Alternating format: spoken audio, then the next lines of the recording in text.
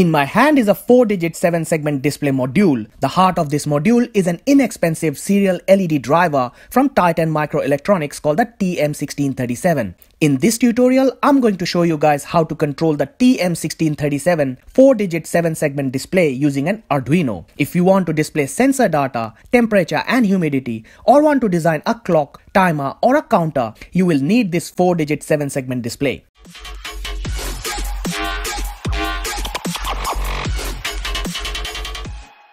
This video is sponsored by PCBWay. PCBWay specializes in manufacturing of very high quality, low volume, colored PCBs at a very budgetary price. In addition to standard PCBs, you can order advanced PCBs, aluminum PCBs, rigid flex PCBs. They also provide PCB assembly and other related services which can meet your need at the greatest extent. In this tutorial, we are going to talk about the basics of the 7-segment display, hardware overview and pinouts of TM1637 module, TM1637 library installation, interfacing TM1637 module with an Arduino, loading the basic Arduino code that comes with the TM1637 library. Then we'll have a look at some of these quick examples, displaying string and a number, displaying scrolling and a blinking text, creating a 4-digit counter, displaying temperature and humidity using DHT11 or DHT22 sensor, creating an Arduino-based digital clock. And finally, we'll have a look at some of the common errors. A 7-segment display consists of 7 LEDs making the shape of decimal number 8. These LEDs are called segments because when they light up, each segment contributes in the formation of part of a decimal or hex digit. These individual segments are labeled from A to G, representing each individual LED. By setting a particular segment high or low, a desired character pattern can be generated. The module comes with 4 right-angle male pin headers. I find it a bit annoying to have the pin headers on the top side of the board. However, you can always unsolder and put them at the bottom of the board. Now, let's have a look at the GPIO pins. CLK is the clock input pin. You can connect it to any digital pin of the Arduino. DIO is the data input-output pin. This can also be connected to any digital pin of Arduino. VCC connects to 3.3 to 5 volt power supply. GND is the ground pin. CLK and DIO pins can be connected to any digital pin of an Arduino. This gives us an opportunity to hook up a lot of these modules to Arduino as long as each instance has a pair of its own. When writing the code, we just need to specify the pin pair and then just go ahead and use them in our code. If you run out of pins on your Arduino board, you can use a GPIO pin extender like the PCF8574. Please check out my tutorial on this extender module. The link is in the description below. The module has 4.36 segment, 7-segment display and a colon at the center for creating clock or time-based projects. A bare 4-digit 7-segment display usually requires 12 connection pins, but TM1637 LED driver removes the need of the extra wiring for the 7-segment and the entire setup can be controlled using 2 wires and 2 more for power, reducing the total wires to 4. These modules communicate with the processor using I2C-like protocol. The implementation is pure software emulation and does not make use of any special hardware other than the GPIO pins. The modules operate between 3.3 volt to 5 volt with a current consumption of 80 mA and allows adjusting the brightness of the LED at the software level. These modules are available in few different colors.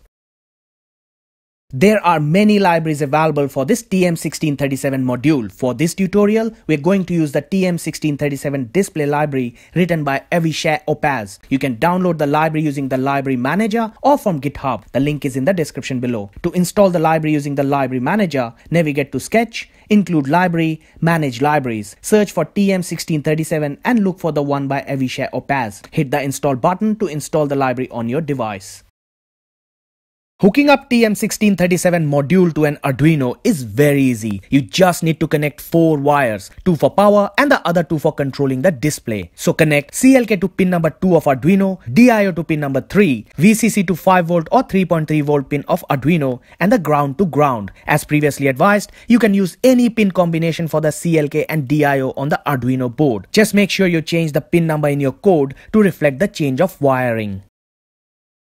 Before going ahead, let's have a look at the example that comes with the TM1637 library. Navigate to File, Examples, TM1637 and load the TM1637 test example. The sketch starts by including the TM1637 display.h library. Then it defines the CLK and the DIO pins that will be used to connect the TM1637 display. In this example, pin number 2 of Arduino is used for CLK and pin number 3 for DIO. Next, you need to create a new instance of the TM1637 display class by passing the CLK and the DIO pin values to it. Then the code shows us two ways of displaying data on the individual segments by creating arrays of text. First, by passing hexadecimal numbers to individual displays. Passing hex FF to all the 4 displays will turn them all on, and passing hex 00 will turn them all off. Using the display.encode digit function, you can display digits between 1 and 15. Second, by individually specifying the segments that you want to turn on. This creates an array that sets the individual segment values and displays done on the display. Now to display these character arrays, we pass them to the display.setSegment function. The setSegment function accepts 3 arguments. First one is the data and the other 2 are optional arguments such as the length and the position. Remember, the LEDs once turned on stays on until they are turned off. So you always have to clear the previous value before displaying the new one. This can be done by passing 4 lots of hex FF to the display.setSegment function or by using the display.clear function. The brightness of the display can be adjusted using the setBrightness function. The function accepts value between 0 and 7. The display.showNumberDec function is the function that you're going to use the most to display numbers on the module. The first argument is a number that you want to display on the screen, and the rest of the arguments are all optional.